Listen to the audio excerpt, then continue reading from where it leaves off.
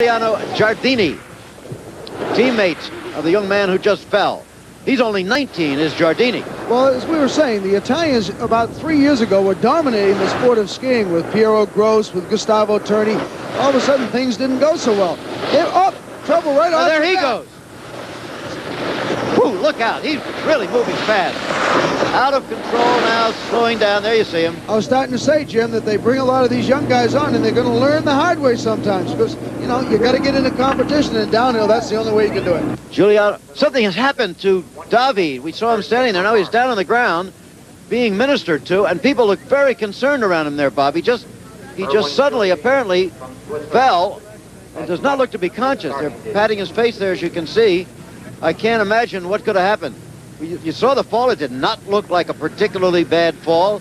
Did not hit on the top of his head. Seemed to hit on his back mostly. Slid under the finish line. Well, we'll be right back.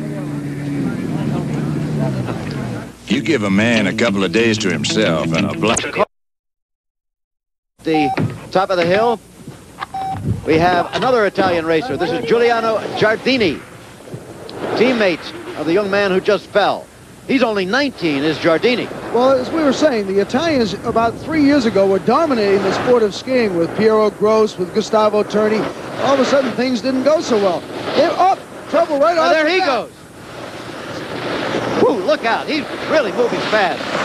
Out of control now, slowing down. There you see him. I was starting to say, Jim, that they bring a lot of these young guys on, and they're going to learn the hard way sometimes because, you know, you got to get into competition.